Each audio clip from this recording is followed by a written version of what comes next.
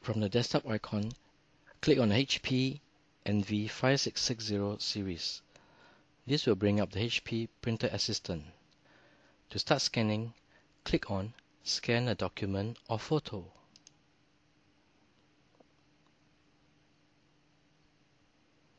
This will bring up the Scan dialog box.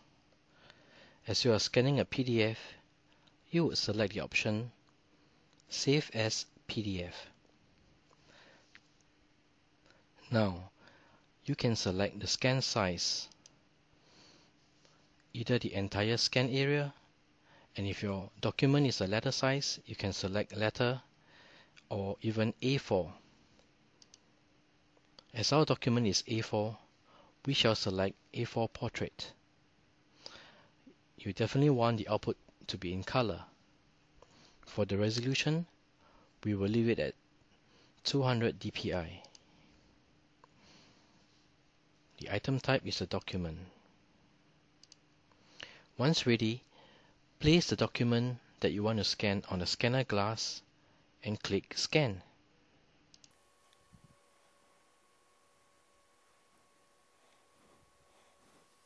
The first page of your document is scanned. If you have more pages to scan, simply replace it with the other pages and put it on the scan glass.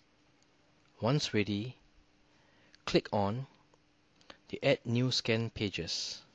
Once you click, it will start scanning.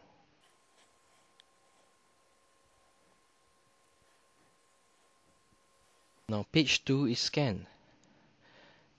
If there are more pages to scan, simply put it on the scanner glass.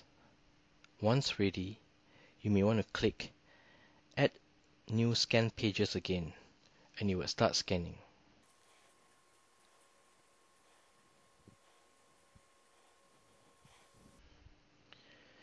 You can add as many pages as you want to scan, simply by putting it on the scanner glass and click Add New Scan Pages.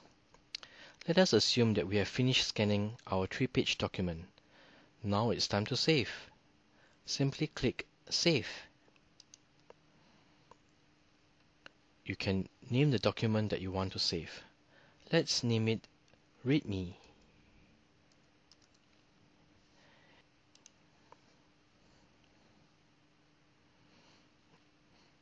Once saved, it will pop up in the Windows Explorer. You may want to check your document to ensure that it is scanned properly.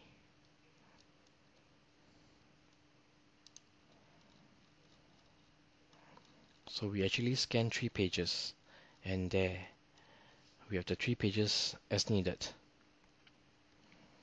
So this is how you scan multiple pages into a PDF using your HP all-in-one printer, one that doesn't come with any document feeder.